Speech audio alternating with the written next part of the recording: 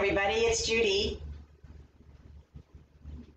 your energy chef here, and I am here today to make my fried riced cauliflower, and it is so delicious, and I'm going to do it the quick way. This is not the way that it's in my recipe book or on a recipe that you'll get if you ask for it, but I'm going to do the quick and easy way because I'm getting a lot of information. Let me just turn on my, I'm actually going to do this on the stove, which is a first for me, so please bear with me. And you probably can't see very well here, but I hope you can hear okay. So people have been asking me that, you know, oh gosh, I don't have the machinery you have, I don't have all those gadgets, so how can I make something just like you're making, but with a simpler way? So I went to the store and I found the healthy cheats. And those healthy cheats we're going to use today. So this is only going to take a few minutes. So my skillet is heating. I'm going to use olive oil in my recipe. It's coconut oil. That has to melt. This does not. Just a couple shakes to make sure that the bottom of the pan is coated well. So in typical fried rice, there are eggs. So we're going to use a couple of eggs. Now, your eggs are going to help you with protein, right? So if you're vegan, this you may want to use a different type of substitute, but I'm using real eggs. And so you can actually hear those sizzle. And just add them to the pan. Can you hear that? Oh my gosh, so delicious. I love just the sound of cooking food. And you just want to go ahead and scramble those. It takes a moment or two to do that. And we're using a whole egg. That's going to add some color to our dish. After that egg is already pretty well done, because we're going to continue cooking. Now, in my regular recipe, I take an onion and I chop it. So what I did instead is a couple tablespoons of just dried onions. And I'm going to add those, mix them in. Next, a couple of tablespoons of broth. You can use any kind of broth. Doesn't make any difference. Vegetable, chicken, beef, whatever you're using. And I want to turn this down. Oh, some more scrumptious sound. Can you hear that? Next, I think you can get shredded carrots in the store. Am I correct?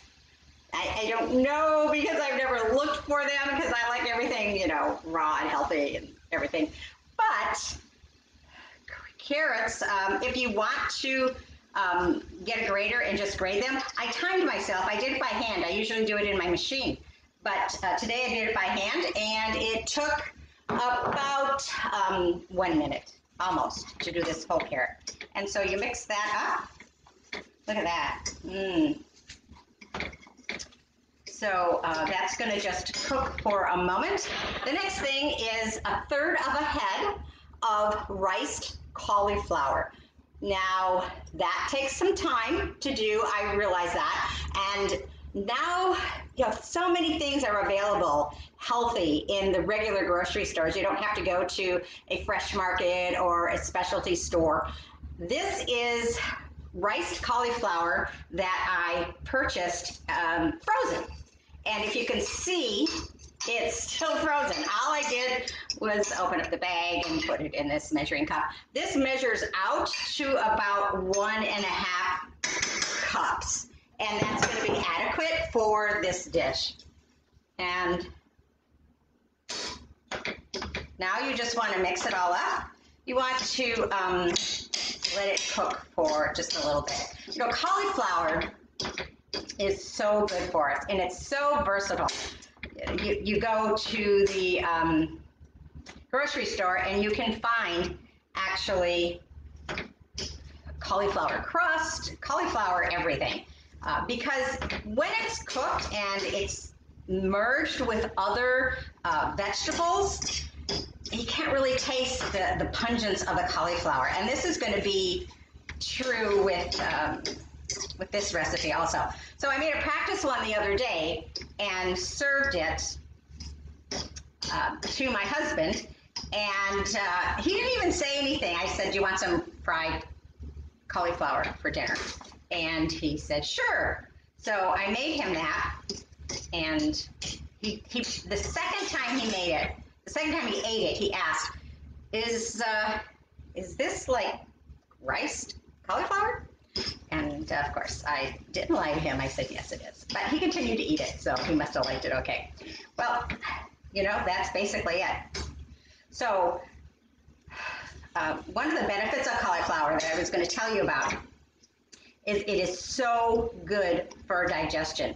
You know, if people have, and I hate to, we're talking about food here, but sometimes we have some bowel issues, and this really helps with that.